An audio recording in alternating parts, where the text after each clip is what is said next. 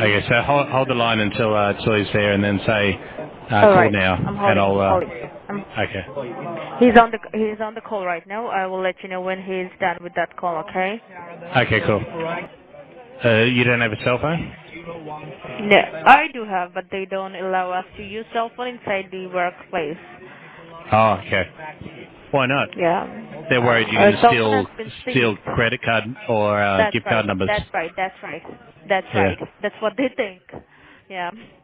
Okay.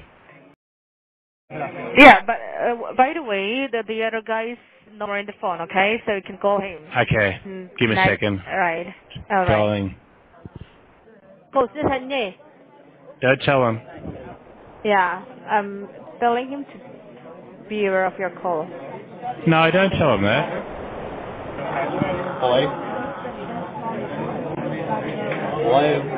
Hello, Scammer. Is that Chris Anderson, Scammer? That's him. Are you still back? You're not going to cuss me out? Still back?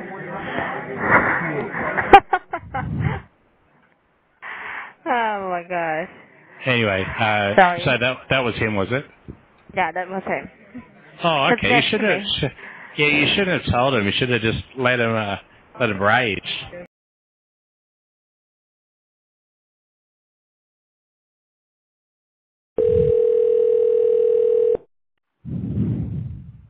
Security Administration, how may I help you? Hello. Returning a call? And when did you receive this phone call, sir?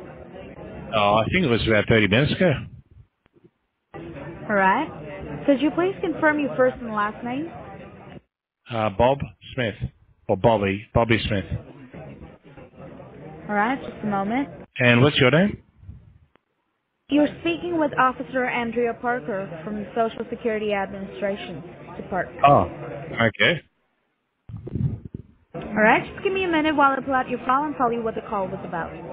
Okay, cool. Well, sir, I do see that there are 3 people that pop up with the same name. So, in order to verify you, could you please confirm the last 4 digits of your social? I'm a little concerned to do that because if I get money in trouble. Well, sir, I need to pull up your file to give you any information as to what the message was pertaining, which is why I need to verify that this is the right person I'm speaking with in order to give you the information, as it is confidential. So I do not want to be giving out information to the wrong person, you see, which is why I have to go ahead and verify you. Okay. 6729 is the last 4 digits. All right, just confirming, it's 6729. Is that correct? That is correct. All right. Well, sir, I do see that this call was to inform you that we've received orders from the federal authorities to place a block on your social security number. So are you aware about the situation? No. And have you received any phone calls from your local sheriff department in regards to this? No, I haven't. All right. Have you ever been to Texas before? No. All right. And have you ever been a victim of identity fraud before? Not that I know of. All right. Well, the reason I'm asking is the same reason that we will be placing a block on your social, which is that there is someone or a group of people who is trying to use your personal information for identity and has committed many fraudulent activities in the state of Texas. Oh. So, have you disclosed your social security number to anybody? Yeah, I've lent it to a few people, like for rented cars and stuff, but only to my friends, close friends. All right. And do you drive? Do you have a driver's license? Yeah, of course, yeah. All right. And is it a regular one or What do you mean a regular one? is it like a permanent driver's license? I mean, you're not on a learning driver's license, right? No, I'm definitely on a standard license. I drive cars, trucks, bikes. All right. Okay. And have you ever? What vehicle do you drive, firstly?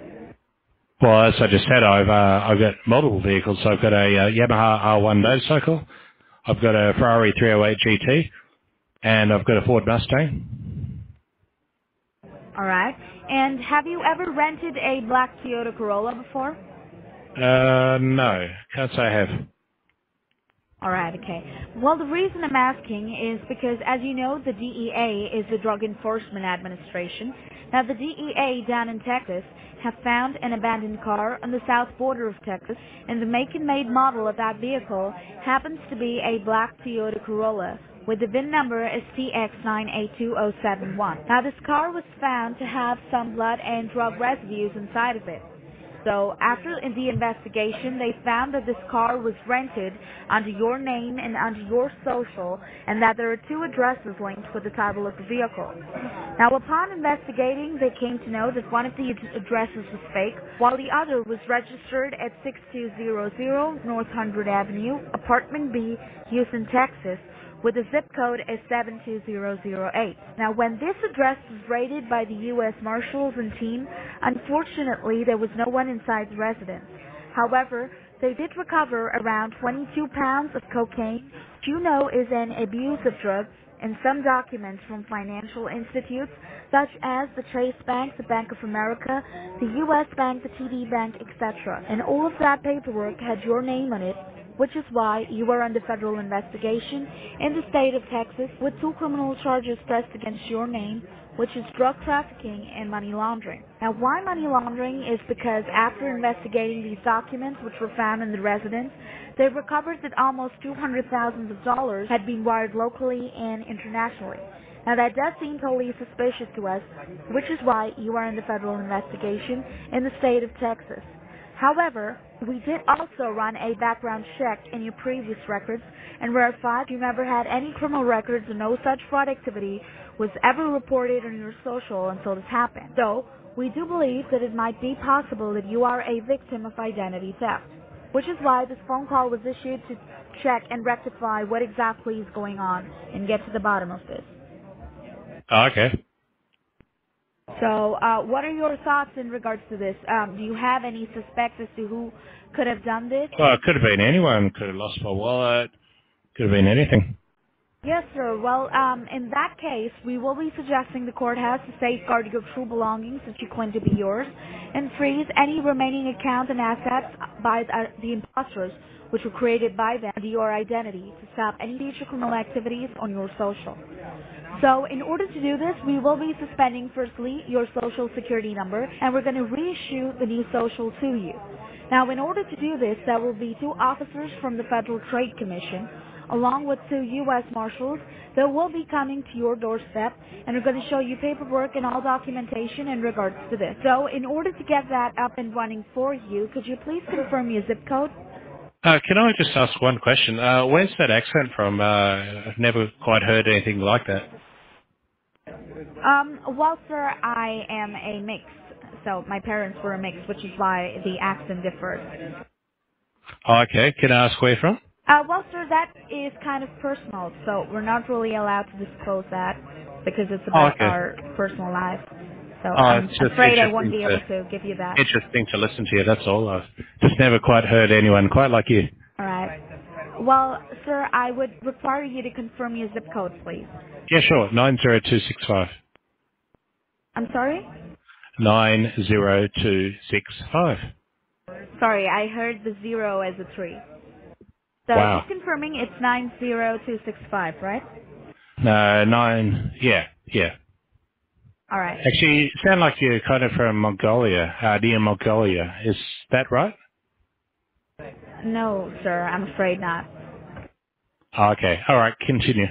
All right, so as I said, we will be suspending your social, and we will get the appointment fixed for the officers to come down to your doorstep, and your zip code that you just confirmed with me was 90265, right? That is correct. All right, perfect. So, however, at this present moment, we do not know any of these active accounts or assets under your name which belongs to you and not the imposters. So, over this federally recorded line, we will be filling out an asset verification form for you so that we can safeguard your true belongings and freeze any remaining accounts and assets that are created under your identity which does not belong to you. All right? Oh, okay. So, in order to do this, I will be transferring the call over to my senior officer, who has your case file and will be assisting you further in regards to this and how we're going to be safeguarding your assets and accounts. All right? Okay, before you do that, could I ask you something? Yes, sir. Yeah, what size are your breasts? I'm sorry? What size are your breasts? Okay, I asked what size are your breasts? And I said, what that have to do with anything? Well, it might have something to do with your voice. Like, I'm trying to work out where you come from. I'm sorry, that's inappropriate, sir. But why is that? What do you mean, why is that? Oh, I'm sorry? it's a valid question, so that's why I'm asking it. No, it's not a valid question. You need to know who you're speaking with, and there are certain ethics that you need to follow when you're speaking to an officer. Oh, okay. But I'm speaking to a scammer. I'm not speaking to an officer. A social Whatever. security scammer. Yeah. So what size?